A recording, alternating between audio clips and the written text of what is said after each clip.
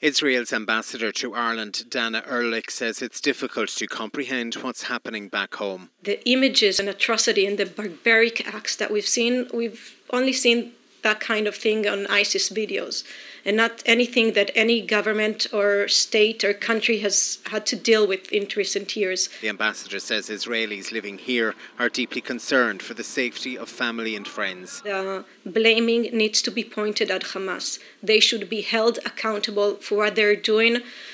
We do not know why they started this now. This is not a war that we chose. This is not a war that we started, and we need the help of the international community. As the fighting continues, the Irish Times is reporting that 22-year-old Kim Damti, who is dual Irish-Israeli citizenship, is among those still missing. I've received reports from the Department of Foreign Affairs that there is an Israeli-Irish citizen, a young woman in her 20s, who as of now is unaccounted for.